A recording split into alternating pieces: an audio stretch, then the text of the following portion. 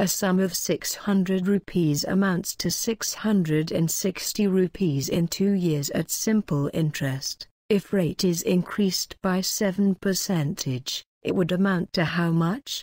Simple interest is equal to amount minus principal is equal to 660 rupees minus 600 rupees is equal to 60 rupees.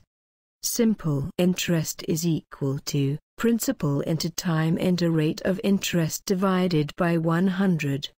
Substituting the known values in the formula. 60 is equal to 600 into 2 into rate divided by 100.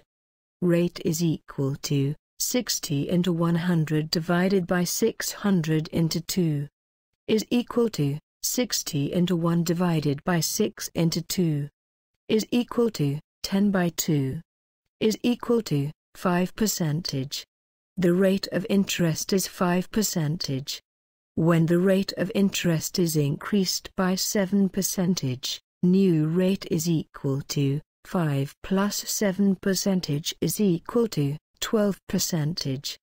Now we calculate the simple interest for 600 rupees when the number of years is 2 and the rate of interest is 12%. Substituting the values in the formula for simple interest. New simple interest is equal to 600 into 12 into 2 divided by 100 is equal to 6 into 12 into 2. New simple interest is equal to 144 rupees.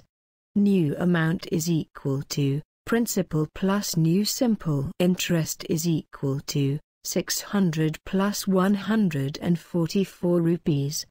New amount is equal to 744 rupees. When the rate of interest is increased by 7%, the simple interest on 600 rupees for 2 years is 144 rupees and it amounts to 744 rupees. Let us see another example. A sum of 300 rupees amounts to 450 rupees in 5 years at simple interest. If rate is increased by 15%, it would amount to how much? Simple interest is equal to amount minus principal is equal to 450 rupees minus 300 rupees is equal to 150 rupees. Simple interest is equal to principal into time into rate of interest divided by 100. Substituting the known values in the formula. 150 is equal to 300 into 5 into rate divided by 100.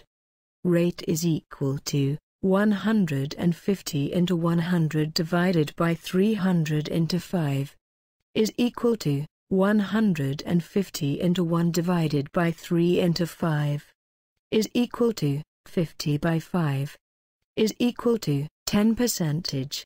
The rate of interest is 10%.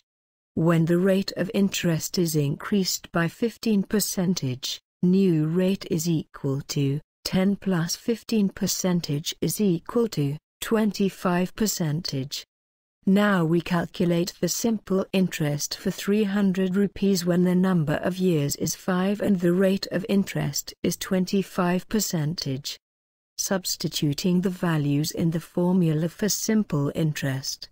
New simple interest is equal to 300 into 5 into 25 divided by 100 rupees is equal to 3 into 5 into 25 rupees.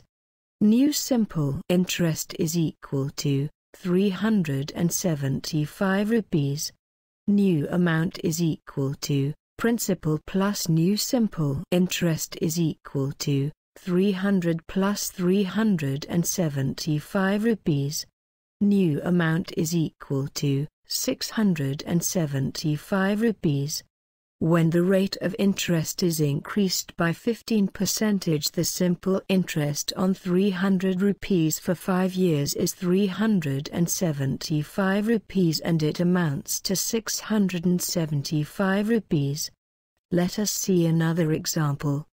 A sum of 650 rupees amounts to 780 rupees in 4 years at simple interest. If rate is increased by 7%, it would amount to how much?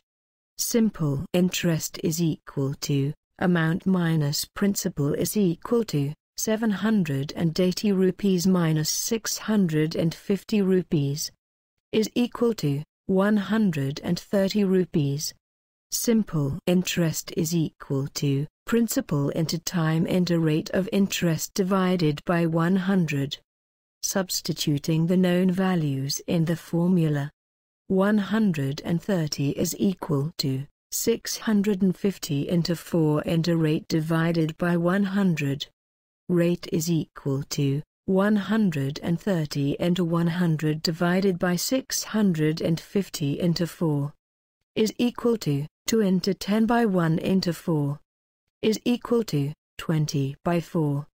Is equal to, 5%. The rate of interest is 5%. When the rate of interest is increased by 7%, new rate is equal to, 5 plus 7% is equal to, 12%. Now we calculate the simple interest for 650 rupees when the number of years is 4 and the rate of interest is 12%. Substituting the values in the formula for simple interest.